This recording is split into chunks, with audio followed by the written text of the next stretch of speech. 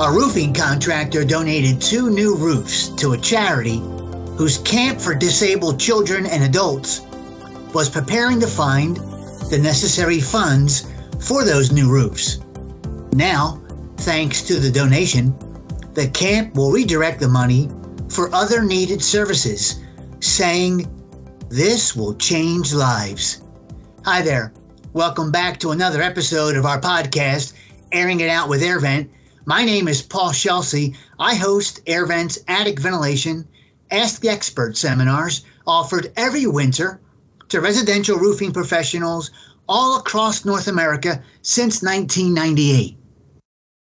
It was Patriot Roofing in Gig Harbor, Washington, that donated those 2 new roofs.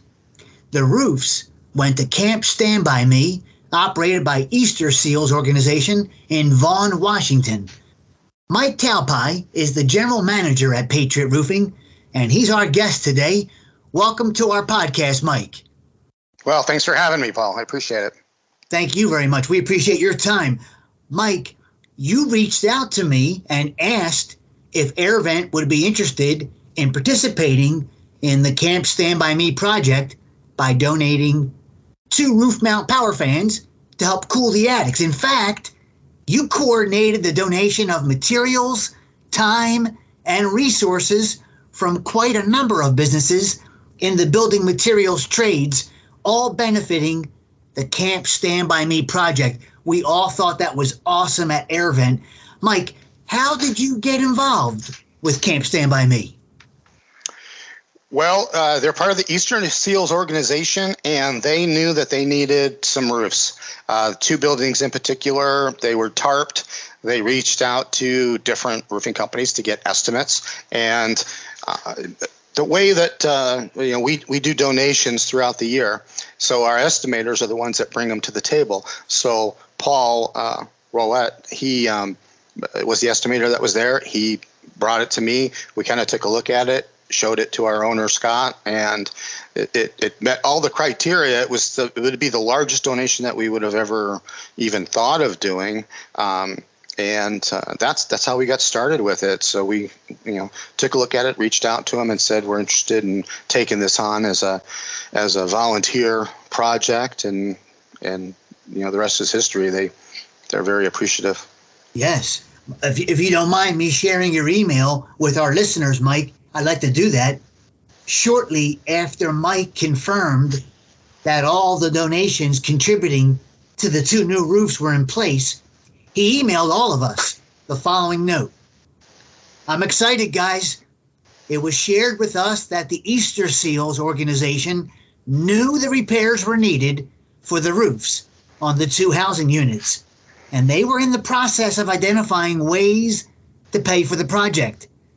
The donations from all of you, in their words, will change lives by allowing them to redirect the funds to helping disabled individuals and families." And then Mike ended his email with, "It doesn't get any better than this, guys." It doesn't get any better than that, Mike. Thank you for sharing that feedback from Camp Stand By Me and the pscelsi organization. I got to believe that feedback like that just fuels you to want to continue to try and give back to the community to help those in need, Mike. Absolutely. Yeah, it's it really does. It's a humbling experience. And I don't know. Are you okay if I read the list real quick of the participants? Sure. You sure can. Okay. All right. So we in this list you'll notice there's competitors. So this is elevated past competition. This is towards doing the right thing for the community. So you've got Convoy.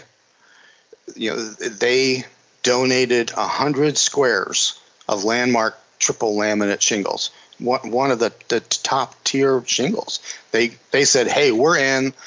We'll deliver 100 squares to you. Where do you want them? When do you want them?" It just blew me away. Mark Ivers from Certainteed was instrumental in putting everybody together. He helped me, do all this. And Beacon said, "We'll take care of everything other than the shingles." And then ABC jumped in there and said they'll do the gutters and downspouts and gutter protection. So, here we have three competitors that are coming together for a common cause. And then we found out here recently that there's the scope of work after we dug into the roof for prepping it. It's the scope of work is expanding. Let's put it that way. And we needed additional plywood. And the ABC raised their hand immediately, said we've got the plywood covered. So that was pretty impressive. Velux donated 12 2x6 skylights. You, of course, Air Vent donated the ventilation. Reed Electric here locally is going to donate the installation of the fans. Eagle View donated all the imagery. The credit union, local credit union, Kitsap Credit Union, has a volunteer arm. So they've rented a van, they've got T-shirts, and a whole army of those guys are showing up to volunteer to do this project and any other project for the day that the camp needs. They volunteer for everything. They're bringing their hard hats and gloves. It's pretty neat to see somebody even outside the industry jump in to help the community. And then, of course, Patriot. So we're doing the coordination, design, all the labor, food, refreshments, stuff like that. It's been great. Thank you for sharing that. It's impressive. It's really impressive. Mike, how long has Patriot Roofing been giving back to its community? And is it always a new roof? Yes, it's always a roof. So historically, we haven't been looking for any type of pat on the back or acknowledgement. So my estimators are out there. They're looking for medically fragile children where the families need help. That has been the litmus test, and that's where it is. So we do 2, sometimes more roofs a year. And they're coming to us for a bid. We identify it, we talk about it, and then we just show up and put a new roof on and leave. There's no advertising. There's no talking about it. The family knows and we know. And if the family needs help, it's nobody else's business but theirs. This Easter Seals one is a little bit different because it's for an organization. So this is the first time that we're doing a donation for a roof that is that we're talking about. So this is a first for us. Mike, if I may clarify, when it's an individual home, were they going through the process to actually pay for a new roof? Yes. Wow. And then you just take it from there, and it's just free and it's done and you're gone. It's done. We give them a bill of sale at zero due. It's done. Yeah. I gotta believe that's a special moment when that's all over too. Thank you for sharing that, Mike. Mike, how can someone listening to us right now get started giving back to his or her local community? Do you have a suggestion that could kickstart the process for a first timer? I do. It's a mindset of the organization. So you have to have everybody in the boat rowing in the same direction, that we're giving back. If you don't give back to your community, shame on you, because it's your community that's creating your success. So you just talk to your staff, talk to your estimators, your installers, say, this is the direction I want to go. This is the program I want to start up. And we're going to go from point A to point B, and we're going to take some families with us. It all starts under your own roof.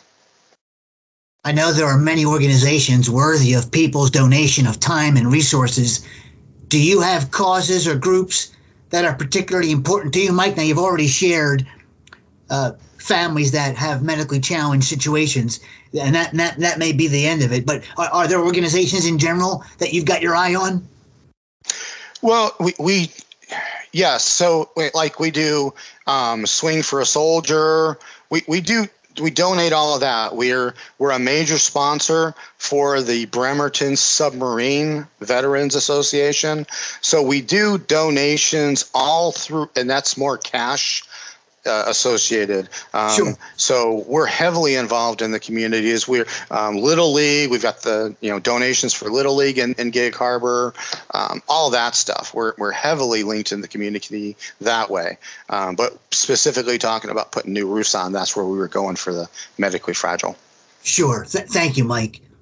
Not to be Mr. Negative, Mike, because this is a very positive conversation. But if someone listening thinks this sounds a bit overwhelming or time consuming and is thinking perhaps I have my hands pretty full with taking care of day-to-day business matters, any guidance for that person, Mike, to help overcome such barriers to giving back to the community? Yes. Well, for one, budget it. So if you want to, even if you don't have the group identified, put in next year's budget $5,000 for donations. Budget it in. So now that's taken care of, because that's always a barrier. Then next is like for the medically fragile that we were discussing, we run it like a normal job. So it doesn't matter if we're going to get paid at the end or not. It is put into the program, the chute, and it goes through a normal process, and then we just don't collect a check at the end. So it's really not tasking anybody in their job or their role on something they're not used to doing. And so when I was talking about everybody working together, it used to be that we would even do it on a Monday through Friday and have it as a normal job. When the installers saw these coming through, our production department came to us and said, wait a minute, we want to be involved in this on a donation level itself. Please don't put this into our normal work week. Please schedule them for Saturdays, and we will all come on our Saturday and we will donate our time. We were used to pay them for doing that, and they came to us and said, we don't want the money anymore. So that's when I knew that we were all in the boat going the same direction. That's fantastic. But yeah, that's how I keep from being overloaded, is I don't put it in a way that to set myself up for that. Now, having said that, this is the first major deal with the Easter Seals. So, and putting this coalition together, normally it's just us. So that was time consuming. So if you're going to take a project on of this nature, as the manager, you have to know that, okay, I'm going to put some time into this and enjoy it. I don't look at it as overwhelming. I look at it as something that I'm enjoying doing. But there is time involved. You have to admit that. Mike, Camp Stand By Me sounds pretty awesome from what I researched. Since 1974, the camp provides camping getaways for children and adults with disabilities so they can experience all the joys of camp life without limitations. They swim, canoe, play sports, do arts and crafts. They grill hot dogs, toast marshmallows. It's some pretty fun stuff, Mike, from what I researched. You know what? Easter Seals is an amazing organization. They have different, because when you're dealing with disabled children and disabled adults, it's a challenge for the family, and there's no cookie cutter way to support families like that. So they have different age groups, all the way up, 30 and above is one age group and down. So, and they have different programs where they can take an individual for the week. They have one-on-one staff. The staff's amazing. And they have nurses and medical on staff. And you can drop off your family member if that's what you choose to do for a period. It all depends on the level, for the individual that's coming, what type of care they need.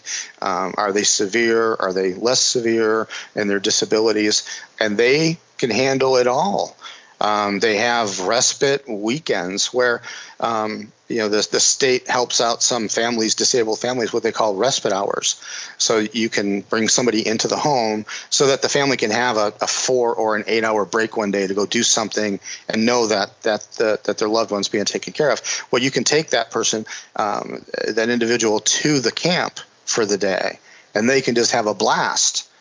And then, it's just an amazing organization, and I don't think they get enough credit for what they do. And I will say that I've learned all of this since I started this project. So I was not I really, other than seeing I never donated to them. I never did anything. I would hear of Easter Seals. I never took the time to do what you did and look at their website and say, okay, what are these guys about? Which, it's hard to admit, but it's the truth. And then once I look at what they do, I'm like, oh my God, these guys, they're amazing. And they wear their heart on their sleeve. It's just, yeah. Mike, in fairness, I chose to research them because you reached out to us and this podcast topic. So you impacted me as well. So thank you for that. And if you don't mind, Mike, I know we touched upon this a little bit about the extent of this particular project. Just for our listeners, I just wanted to revisit that you coordinated the participation of 9 different businesses by my count, plus your own, Patriot Roofing. So that's 10 moving parts for the Camp Stand By Me project. And I know you said, Mike, your mindset has to be when you enter something like this, you're in it for some time. It's going to be a time commitment. But would you mind, for our listeners, to help them not feel in over their heads about attempting something similar in terms of coordinating something like this? As far as how much time I have into it? Yeah, and just you know what? Yeah. Yeah. So time-wise, it was mostly just phone calls initially. Now that we're within 2 weeks of doing it, I'm putting maybe an hour a day just to make sure and just checking that, everybody's in, and it's mostly emails and phone calls. So it's just time, and it's just keeping your eye on the ball and not letting it affect everything else you're doing. So right. If you go into it and say, hey, I'm gonna take an hour a day and follow up on this topic, it's great. And I can personally tell you that for as much time as I've put into it, for what I've gotten out of it, I would put more time into it. It's just been so rewarding for me on a personal level. I just feel good about it. I mean, just really good. I feel really good about it. Thank you, Mike, for sharing that. Appreciate that very much. As we wrap up this episode, Mike, is there anything that you'd like to add for our listeners, either about giving back to the community or anything at all, really, that you'd like to share? Yeah, just do it. Okay. And then you will be surprised. I am, like I said, I feel good, but I'm humbled. All right. So you talk about that there's 10 different organizations that have come together to make this happen, but that's 10 wonderful organizations. And I know this is your podcast, but you're one of them. I mean, when I reached out to you, Paul, you were like, yeah, we're in. What do we need to do? AirVent is excited to be a part of this. And you're one of the other 9 that responded in that way. It could, without AirVent, without Beacon, Certainty, Convoy, all the rest of the list, ABC, I don't want to leave anybody out. No. It wouldn't have gone anywhere. It would have been a phone call. And instead it was, let's do this, and sometimes it just takes somebody to grab the reins and see where it takes you. So if you're thinking about stuff like that, thanks for jumping in the boat with me and going and rowing. It's, I don't know. I know I've said it, but I can't convey enough that it's very rewarding. And if you jump into it, you will not regret it. And it's the right thing to do. These organizations need our help. COVID really hurt Camp Stand By Me because they couldn't take anybody in. So for a nonprofit organization that still has to take care of it and maintain the buildings and keep the lights on, these organizations are out there and they need our help, and they're really worth helping. Thank you, Mike. I hope this podcast and this conversation has the ability to impact others to get involved like you have at Patriot. I want to thank you very much for being our guest, Mike. Thank you for the opportunity to participate in Camp Stand By Me on behalf of AirVent with Patriot Roofing and the others, excuse me, and on behalf of AirVent, the industry, and homeowners. Thank you, Mike, for your time today. Oh, thank you, Paul. We really appreciate it. There are a variety of ways to give back to our communities, small ways and big ways, and they can each make a life-changing impact. Well, that wraps up this episode. Please leave a review on YouTube or whatever platform you use to listen to this episode. Be sure to let us know if there's a topic you'd like us to cover in future episodes. Maybe you'd like to be a guest one day, like Mike was a guest. Drop us a note on the podcast page of our website, airvent.com. You can also reach out to us on Facebook, Twitter, and LinkedIn. And please come back for more Airing It Out with AirVent. I'm Paul Pscelsi. Thanks for listening.